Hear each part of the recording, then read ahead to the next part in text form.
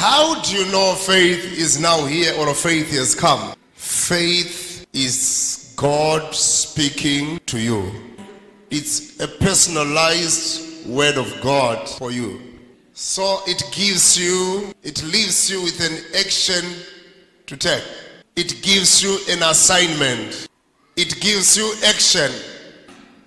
After hearing the word of God and you feel like doing nothing, be rest assured that there is no faith that has come on that day. But faith once comes, it gives you action. After the woman with the issue of blood heard about Jesus, she said, I'm going to touch the hem of his garment and I'm going to be healed. When that happened, Jesus said, your faith has healed you. Your faith came after she heard about Jesus. That faith gave you action to do. So faith will give you an assignment. Faith will give you something to do. Blind Bartimaeus, after he heard that Jesus passed by, he shouted.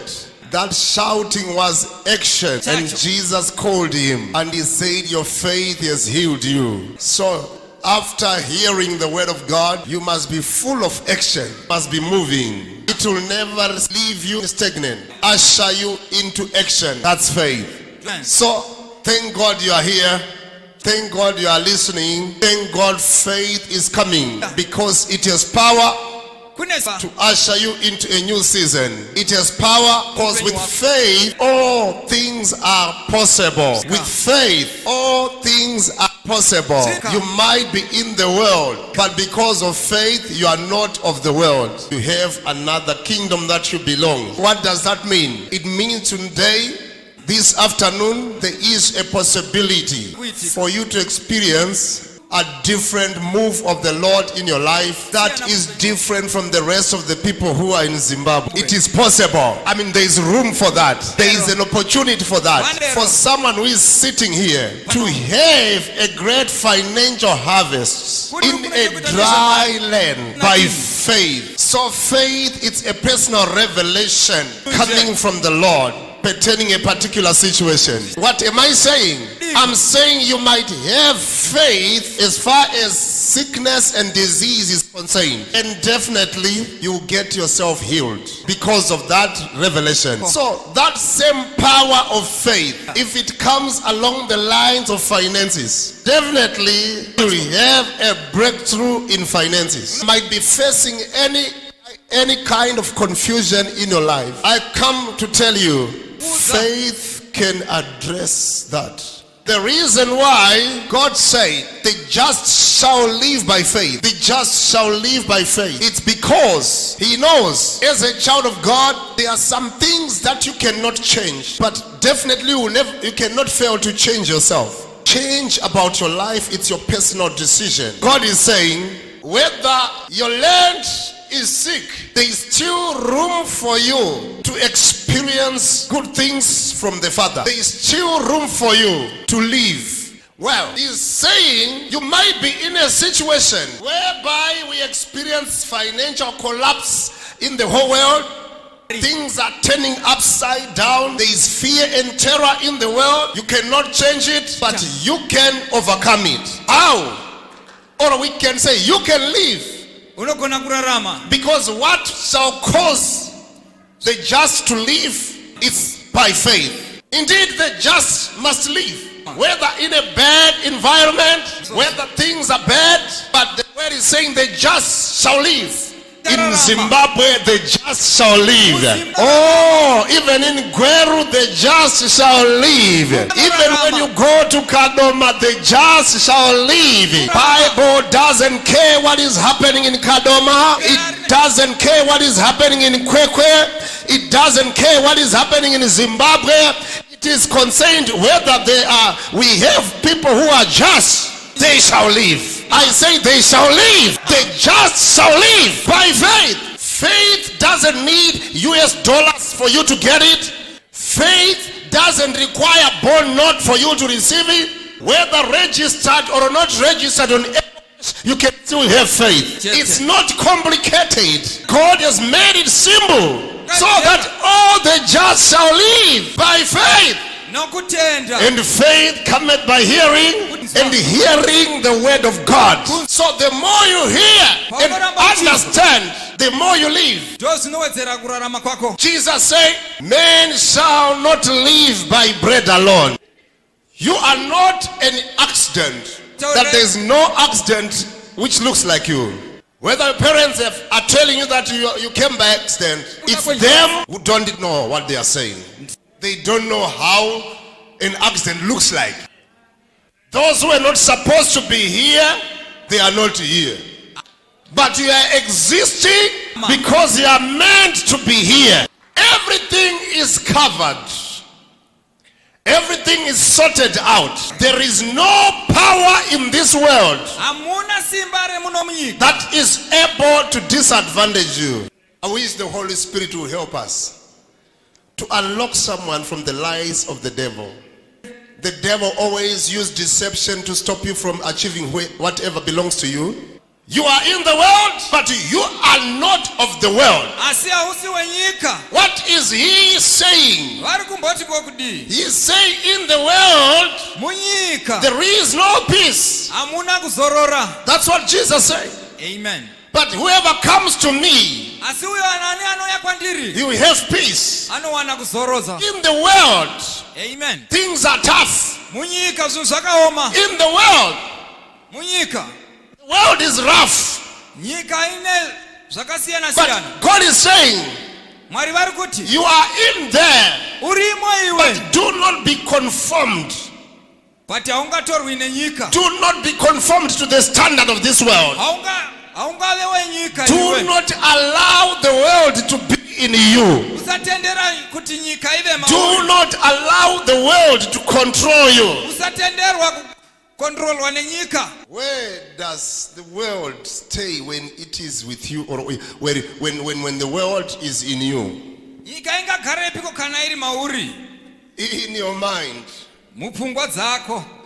Though Moses delivered the Israelites from Egypt, it was hard for him to deliver Egypt out of them. Each time he wants to move on, he always drew them back to Egypt. If we were in Egypt, we wish if we were in Egypt, where we were eating garlic. Praise God. Amen. The world is rough. The world condemns you. The world wants to make you feel like an idiot.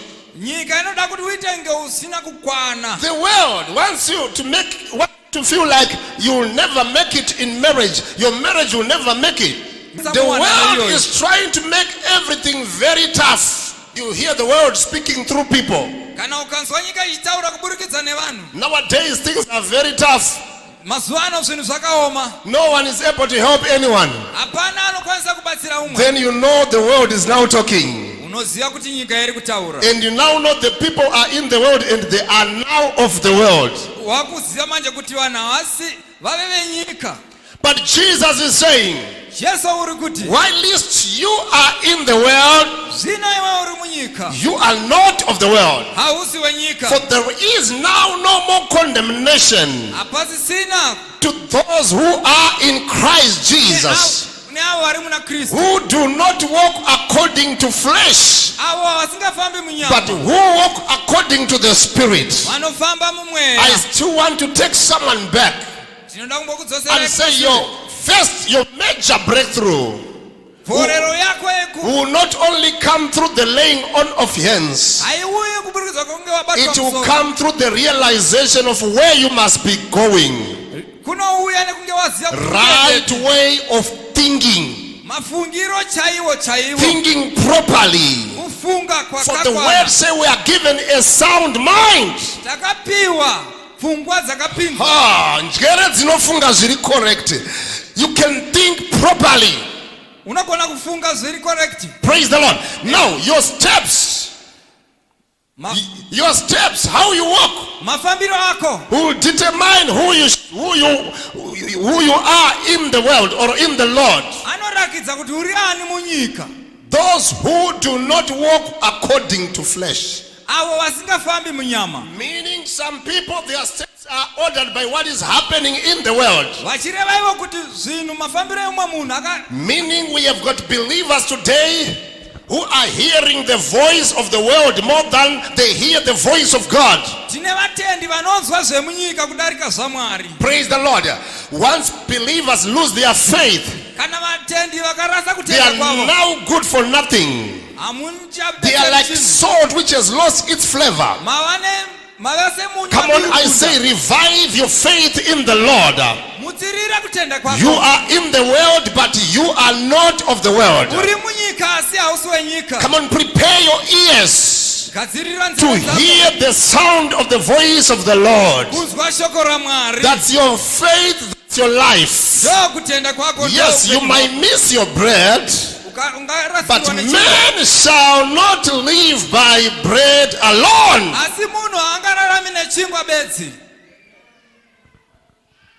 Those things which are controlling the world, you as a child of God, you are not supposed to be controlled by them. You must be controlling them. Because we are reigning together. We are reigning together with Jesus Christ. Some of you tend to forget who you are. Some of you tend to forget what are your capabilities. Praise the Lord. Amen. I'm here to tell you, there is a prophet. This prophet, through the Spirit of God, and after looking closely on what God could do with people, he was strengthened to think that even if you remove the mountains and throw them in the sea, we shall not be afraid. We shall not be moved. I'm saying to someone, no matter what is happening, no matter what you are experiencing, I'm bringing to you the word of hope. I'm bringing to you the word of faith. I'm bringing to you the word of victory. I'm saying, well, once you change your steps, you are taking on a new direction. Once you cease to walk like them, once you cease to talk like them, then you will know you are heading on a different direction. Because of what God has done for us, let the mountains be removed and be thrown in the sea. We will not be afraid. Because of the love God has shown to us, we will never doubt what the Lord is capable of doing. We will never doubt the promises of God. We will never doubt what the Lord is saying to the church. The world is speaking, but don't forget, God is also speaking, and the decision is yours to choose whom you shall listen to. Isaiah prophesied and said, whose report shall you believe? Amen. Because in this world there are many reports. Amen. There are many reporters. There are many reports. But whose report shall ye believe?